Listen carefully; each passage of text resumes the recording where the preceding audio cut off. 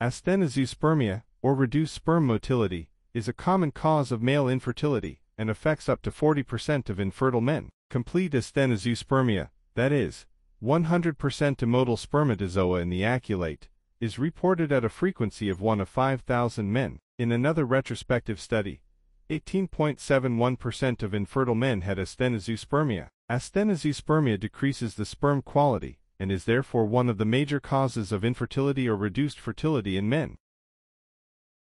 In this video, we will talk about this disease, asthenozoospermia, by answering these questions. What is asthenozoospermia? What causes asthenozoospermia? How is it treated? Is it possible to get pregnant with asthenozoospermia?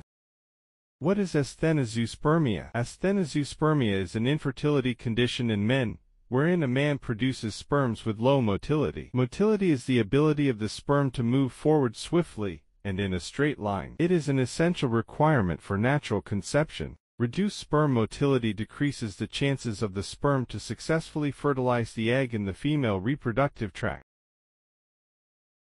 World Health Organization Manual Edition V mentions that a sample is considered to have asthenospermia when the progressive motility is less than 32% and the total sperm motility is less than 40%, the total motility being the sum of progressive and non-progressive motility. What causes asthenozoospermia? There are several causes of asthenozoospermia. Here are some of the causes mentioned below. Inflammation. If you have any inflammatory disease in your sperm duct, prostate gland, or in any other parts of your reproductive organ, then this will result in low sperm motility. These diseases have some microorganisms that will directly affect your sperm count as well as your sperm motility. It will also reduce the speed of traveling of your sperms and its ability to fertilize the egg. Varicocele. This is a condition in which the veins of your scrotum become enlarged. This is one of the major causes of asthenozoospermia among men. Abnormal semen liquefaction. This condition reduces the spaces inside your sperm ducts and obstructs the movements and the activity of your sperms. Abnormalities in chromosomes. If you have abnormalities in your sex chromosomes, then will result in affecting your sperm count and sperm motility. This is a major reason for male infertility. Immunological components. There are many antibodies that may act as a barrier in the movements of your sperms in different ways. Many studies have shown the presence of these anti-sperm antibodies around the tails of your sperm that stops them from fertilizing the egg.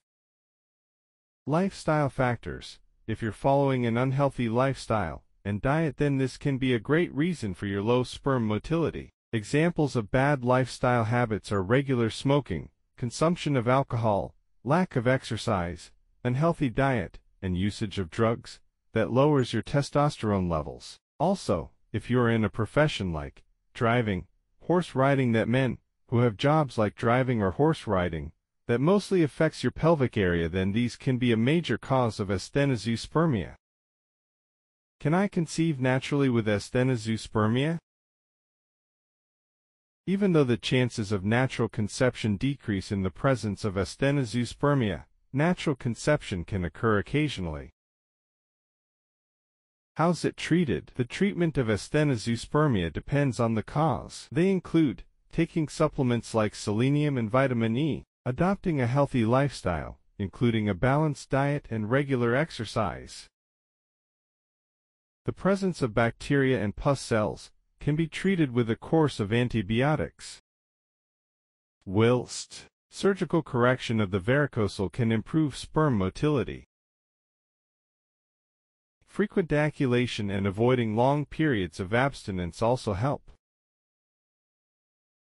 Sometimes sexual intercourse may cause an infection to spread from one partner to another. Use of appropriate systemic and local antibiotics for treating the female partner suffering from vaginal infection is useful.